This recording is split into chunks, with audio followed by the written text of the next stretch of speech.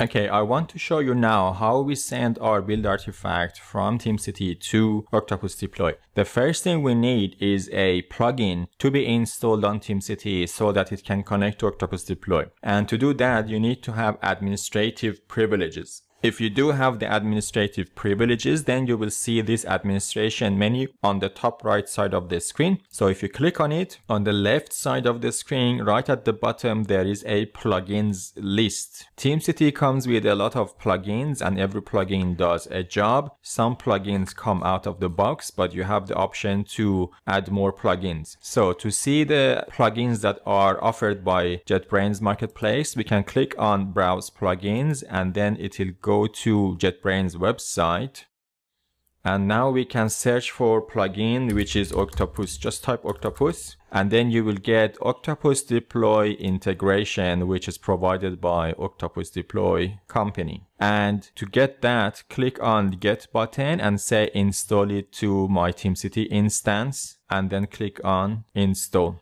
and then click on Enable Uploaded Plugins, and we are done. Now, in order to send this package to Octopus Deploy, we need API key from Octopus Deploy. So we go back to Octopus Deploy. API keys are bound to users. So it's recommended that you create a user that is specifically for providing API keys and performing system tasks and operations rather than being bound to an actual user. And for now, for this lecture, I just use the only user that I have in my local Octopus Deploy. So in order to create an API key, you have to go to the profile page of a user that is supposed to link Octopus Deploy to TeamCity. And in the profile page, you will see a tab called My API Keys. And you click on New API Key, and purpose, we can say, for example, TeamCity or TeamCity Connector. Click on Generate New, and that gives you the API key. You have to store this API key somewhere because this is the only time you see it. You have to put it somewhere safe. And then we go back to TeamCity and we have to go back and change our build configuration. In the build configuration, in fact, I'm going to clone this page because we need this definition.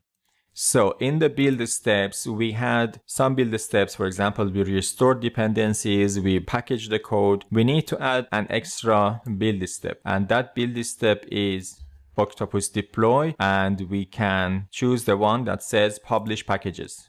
And we can give it a name, which is, for example, push to Octopus, something like this.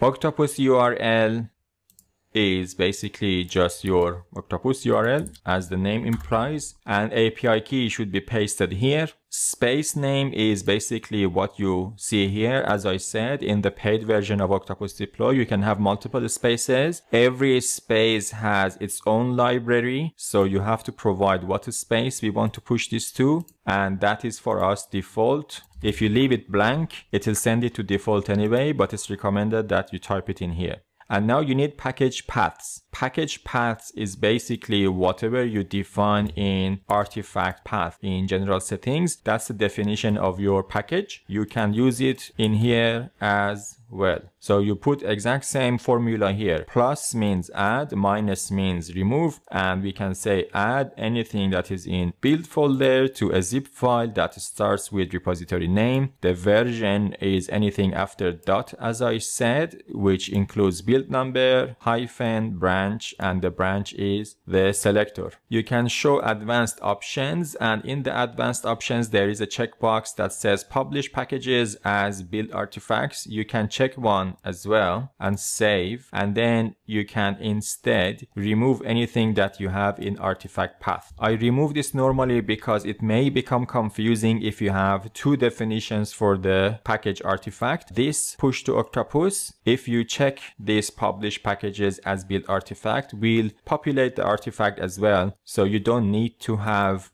an artifact path in the general settings. That's why I removed that, and we just click on save. Now we can run a build of custom build or normal build and say like our branch is master or RC, it doesn't matter. Let's say RC. When you specify branch like this, make sure that no branch is selected here by TeamCity, otherwise this branch will be preferred. And then we click on build. Let's go to agent and see the build that is running. It's this build.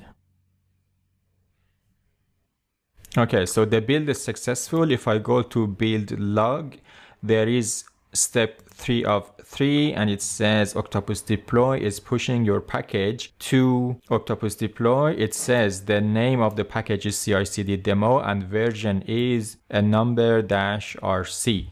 Now, if we go back to our Octopus Deploy and I go to library, I have a package here, which is CI/CD demo, and the package version is a number -rc, and rc is the branch. If I click on this, it gives me extra information, including, for example, size of the package, extension of the package, and things like that. You can push some extra information to Octopus Deploy. This is not mandatory, but you can do that if you want to. To do that, we can go to build step and we can add an extra step, which is Octopus Deploy build information, and we can say publish metadata. Octopus URL is this URL and the space name is default. The exact same package format that we used for publishing the package to Octopus Deploy, we can use that. Package ID should be the name of the package and package version should be the version part of it. So if I open the TeamCity build step of publishing the package to Octopus Deploy, we said that our package name is always just the repository name, so you just need that.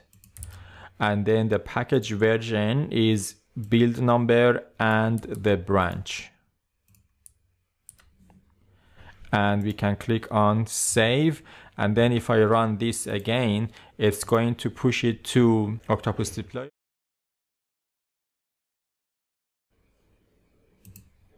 So let's go to build a log. So .NET build is running now. In your case, it might be like Java or PHP, it doesn't matter. We are publishing the Octopus Deploy package done, and we are publishing metadata now.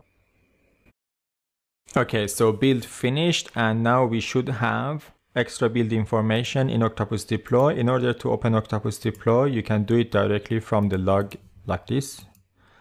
And if we go to library, I still have the same package, which was CI/CD demo with a different version. If I go to the version in build information, I have some extra information, which if I click on this, it can take me back to TeamCity and show me the build, that which build basically created this package, what branch, and at which date and time. It gives you some extra information. You may need this information if you want to implement some sort of change management process. It's good to have, it's not necessary to have. I hope that you enjoyed this. In the next lecture, we will create an Octopus Deploy project and we deploy our package to a server.